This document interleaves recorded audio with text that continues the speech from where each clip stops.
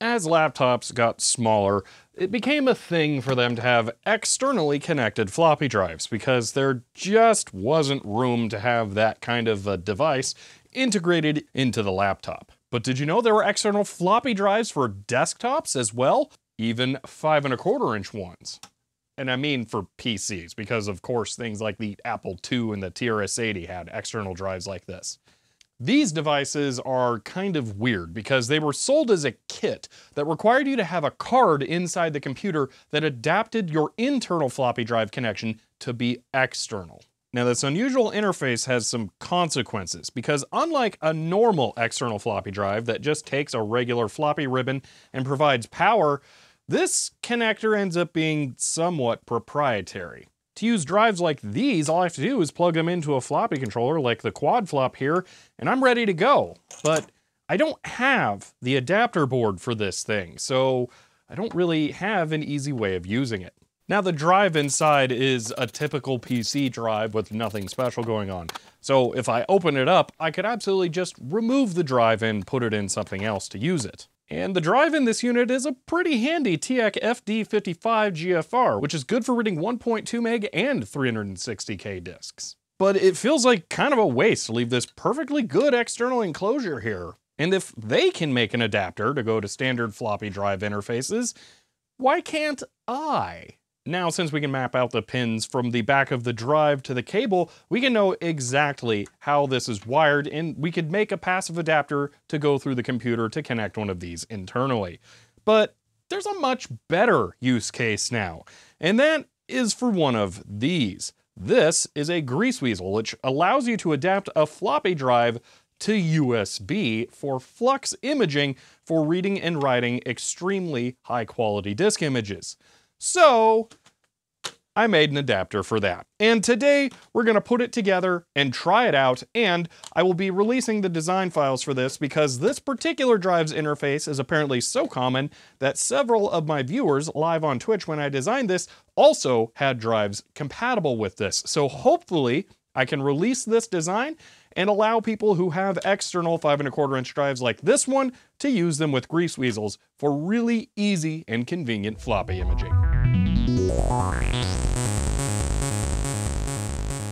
Okay, let's get these PCBs open and go over what all is here and what you need. So on one side, there is the footprint for a D-sub connector to plug in the cable, and on the other side is a connector for a right angle interface to plug into the Greaseweazle. Over here is a connector footprint for an amp Maton lock connector to provide power to this. So to put one of these together, you really only need 4 things: the D-sub connector, the power input connector, a power supply for it, and a right angle header to plug it in. Now, this really is a simple adapter and board. I just wanted to get this video made so that people know about this so they can make these if they have a drive like that, because it is going to be pretty handy. I've actually already made one of these and given it as a gift for someone, but their floppy drive used a different interface. So I'm also releasing that one just in case someone has that. But as far as I'm aware, this 25-pin version is actually much more common. So this would be the one that I would recommend you look at first. The GitHub repo for this project will have all of the design files available, as well as a BOM with some links to where you can get some of these. I actually bought the connectors off of Amazon because they're pretty common kinds and you don't need to make a special parts order. So it's really easy to put one of these together. The header that plugs into the Greaseweazle is the one thing that isn't just quite right because it has 6 too many pins on it, because it's a lot more common to get 40-pin headers like this as opposed to 34-pin ones like that. Probably because of IDE and Raspberry Pis. But you can just cut the 6 extra pins off of a connector like this, which I will be doing today.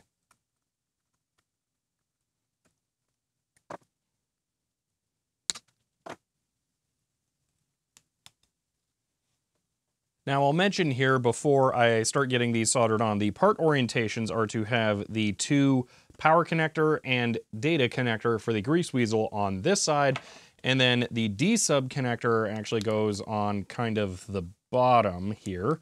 And that's just because the way that the data lines were routed to the D-sub connector, it's flipped. all of these would have had to cross over if I was going to do it the other way, which would have been possible, but I didn't have time to route it any other way when I was working on this. So I'm going to leave that off for now, flip this over, and get everything soldered on here, although I think I'm actually going to take that off too, because it's a little taller. Because with that, I can get the header soldered on first.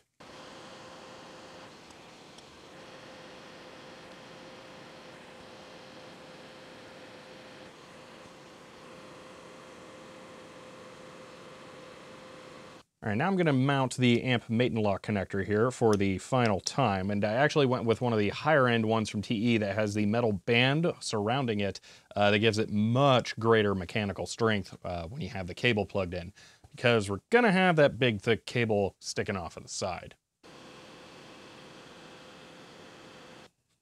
There we are.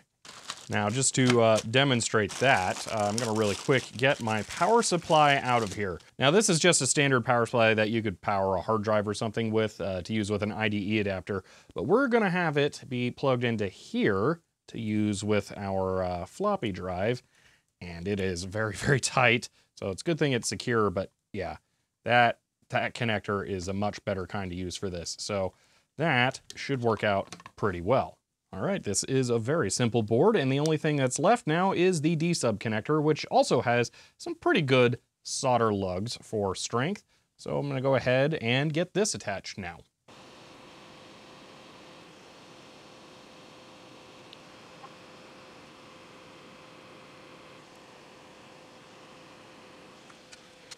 And that is all there is to it. So to use this, I'm just going to plug it straight into the Greaseweazle there.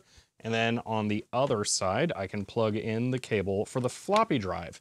Then I'll plug in power, and then with power connected, that should be usable. All right, now with that all assembled, I'm gonna go ahead and plug the Greaseweazle into my laptop here so we can test it out. Now I like to work on Linux, and to use the Greaseweazle, I usually like to use the program Flux Engine GUI. So I'm gonna go ahead and run that right here. But we need to test it. So here's the first thing we're gonna do. We're gonna take a 360K 5¼ inch disc, pop it in here, and we're gonna read it. So I've already picked drive 1, which is how this drive is identified on the cable. That is a 360K IBM formatted disk. There are plenty of options to choose from. And we can go ahead and read the disk. And we can see that is absolutely working. There we go, modern laptop reading from ancient 5¼ inch floppy drive. And I can take all of this and just tuck it right back there. And that is all I need to have out and accessible. Pretty convenient. One of my main reasons for making that adapter was so I could take this drive home and image any new software that I buy before it ends up making it to the office. And that way it gives me even more chances to be able to make archives. Now, this disk in particular is nothing to write home about, and I'm not even sure it has a valid file system on it. So let's try something a little more interesting. DOS 3.2 here. So I'm gonna go ahead and get the disks for this out, or at least the first disk here. That is DOS 3.2. We're gonna pop this in here, and the first thing we're gonna do is we're actually going to try and browse files, because I suspect, and I'm right, we can actually see the files that are on that disk thanks to Flux Engine. So there we are, browsing the contents of the disk. And this software will even allow you to extract the files by saving them, or with more, we can add new files. And I've actually used this to build up disks to put files onto old computers. It's really handy to be able to do that through the Greaseweazle rather than having to make a disk image or anything weird like that. You can just send files straight to the disk. Now though, what I want to do is I do want to read this disk again, so we're gonna go ahead and do that. There we are. And I'm going to save the decoded image here for this test. We can save the raw Flux data. I'll just demonstrate that really quick here. So we can save it as flux, and for right now, I want to save this as a .img file.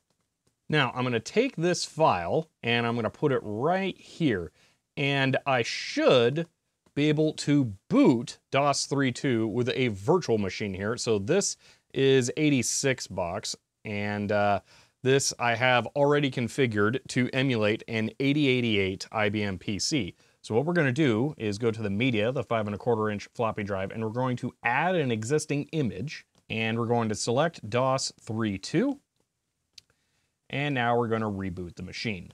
It should boot from that if I've set this up correctly. Configuration too large for memory. Well, let me fix that.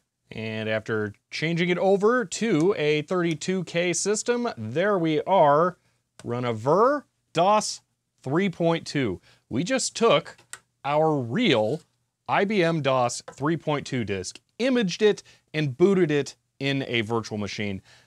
That is really handy to be able to do that in such a clean package. This is just archiving, but it's really nice to be able to do that with something so simple and easy to use. And I can now just take this home and wire it into a computer there and not have to worry about it. Well, there you have it, the Greaseweazle external floppy adapter board. Again, these design files are all open source for both versions of that. You can find them linked on GitHub in the description down below, and I hope that is helpful for anyone who may have or try to get a drive like that, because it's pretty clean and easy to use package. I hope you guys enjoyed this quick look at my solution for using that drive. If you did, you may want to subscribe to the channel to be notified when I release future videos, and if you want to help support the channel, you can find me on Patreon. But for now, that's it, and I will see you next time.